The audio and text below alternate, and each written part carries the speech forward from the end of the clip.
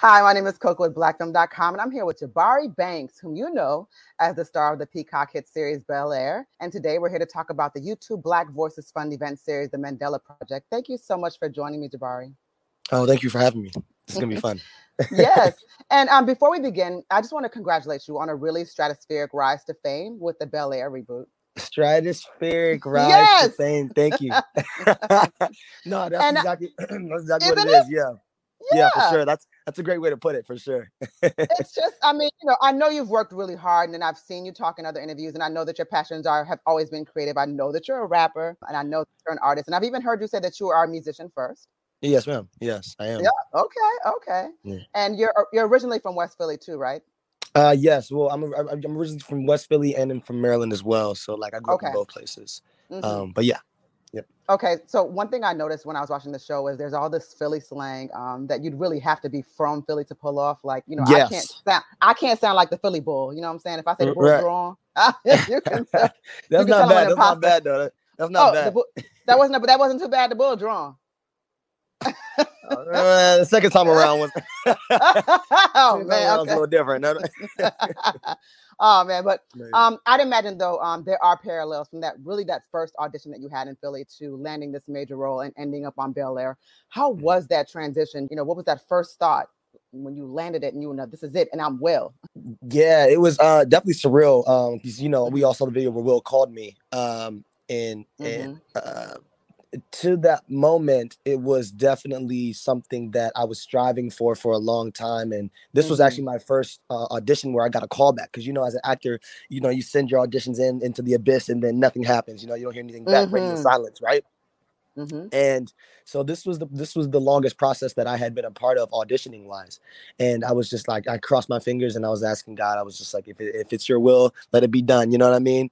And I ended up booking the role. And so it's definitely super special to be on the opposite side of it now with so much love around the project and support. And so it feels great. It feels great as an artist, I feel very accomplished, and I feel it drives me to be better every season, and every project that I want to do. Bel-Air has set the tone for how I want to approach it. I'm really happy for you. And I mean, there's mannerisms and even the way, like I'm hearing you talk now, you obviously, Jabari, you have your own voice, but when you're in that character, I mean, we can see and feel Will. It's just so interesting how you get that. You get that in a way that no one else would have been able to capture it. So obviously that there's a reason you were cast for it. So with this role, even the auditioning process, this was during like the COVID and the Zoom times too, right? So pandemic. Yeah. I mean, yeah, for sure. Like during sort of it was peak pandemic for sure. Cause then Omicron came around like December. So it was still, pandemic times. And that process was dope. Honestly, I say it was a blessing that I didn't have to go in and see the producers. And also sometimes you see the competition in the waiting room, you know what I mean? And so you can get in your head like, okay, that guy looks more like him, or that guy has more credits than me, or they like him a little bit more. I didn't have to see any competition. So it was just me versus me, and I think that was a blessing for me. While as to other actors, sometimes self-tapes can be a curse. But I found it as a blessing, and I allowed myself to really focus on me and the character and only me, and so I think that was dope. Yeah, thank you, COVID, for that. Thank you, COVID, for that. Yeah.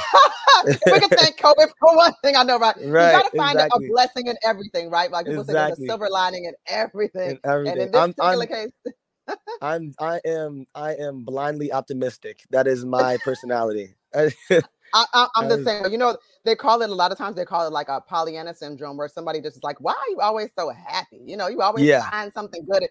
So a lot of times people that aren't optimistic and that tend to be pessimistic, they can find that annoying. But I like to be around people like that, because it's like, you just could be in the trenches and that person be like, well, you might be in the trenches, but that dude next to you worse off. You know what? Exactly. That's glass half. Exactly. First world problems, glass half full. You know what I mean? So I'm like, just grateful for everything always. Of course, Jabari. That's good energy. No, good energy at all times. I always try to lead with the positive, and I think about, even when we talk about negative things, I talk about opportunities. I never say things are negative. So, I talk about strengths. Yeah. Right. So you talk about or you also talk about solutions. Right, exactly. Yeah. You Yeah, get me. Yep, yeah. I'm with you. So now in Bel-Air, Uncle Phil is running for DA, and Will and Yes, ma'am. Carlton are also on the ground canvassing for community support and votes. Now Mm-hmm. let's talk about your passion and focus, because in the YouTube Black Voices Fund event series, the Mandela Project, you also have a very strong focus in voting. But let's talk about that and what drove you to that. Yeah, so I always had a passion just for people to get out there and use their voices to vote. Last election, I was canvassing in the rain and snow in Philly, and so I have been in that position where Will and Carlton, are going around in the community and that's been my story as well. But yeah, I had an amazing opportunity to be a part of the Nelson Mandela Foundation, and my episode is about voter suppression. And so we went out to Atlanta, and we did a voter registration drive, and we got people to come out and sign up to vote. And so it's important to remind, I think, the youth and Gen Z people my age that our voices really do matter, because sometimes it can feel so distant, and sometimes we can see the bigger elections as like, okay, now I can have to go out and vote, but sometimes we miss the smaller elections, you know what I mean, midterms and everything. And so that those are equally as important, or even more, I would say. And so it was a great opportunity to be able to do that for my community in a way that sheds light on voter suppression, and also Nelson Mandela and Mandela Day is coming up. So that was dope. That was a dope opportunity. It is. Yes. And, what do you say to people that think that, I think one of the things you just said that's very important is that, people need to get out and not just vote for the big elections. I mean, people don't realize that if a lot of your local representatives, they're around the corner. You can knock on the door, make an appointment, and have a conversation. Exactly. So what do you say to people right that feel like, like their vote just doesn't count at all? Yeah. Because a lot of people feel that way. Yeah. I understand. I definitely was in that position as well, like not too long ago, where I was like, oh, this is bigger than me, and they're gonna choose, da da da da.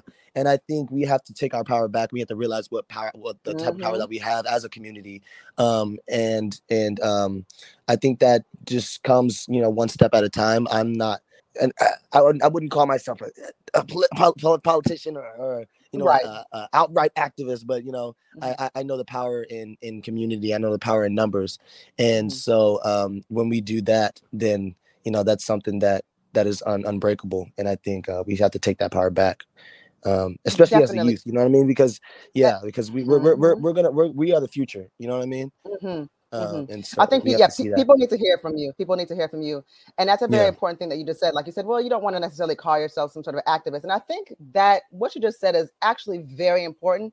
And it's one of the things I like to say a lot of the times. The people that don't call themselves activists, the people that are actually on the ground, that are in the community. Like you said, you went to Atlanta. Prior to any of this, you were in Philly in the rain, like you said, canvassing, really getting out there and showing people that they needed to vote. You were out there just really trying to get the message heard. And like you said, people were seeing themselves in you as youth, not some sort of old fuddy-duddy.